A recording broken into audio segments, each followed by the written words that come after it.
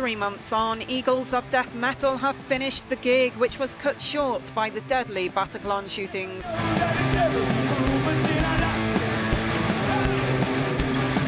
The Californian group made an emotional return to Paris to headline their first concert there since the attack, in which 89 people were killed.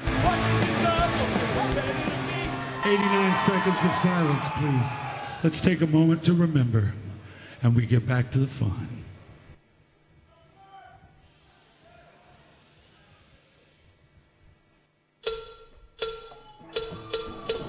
Close to 2,000 people attended the show at the Olympia. The Bataclan has been closed since the attack, although hopes are high it will reopen before the end of the year.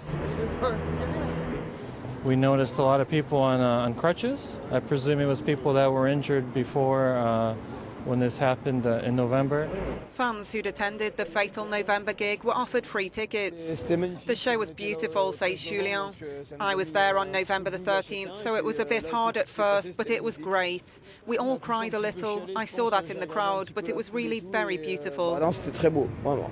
There was a heavy police presence in and around the Olympia, as well as a number of psychologists on hand. The assault on the Bataclan was the deadliest in a series of coordinated attacks around the French capital.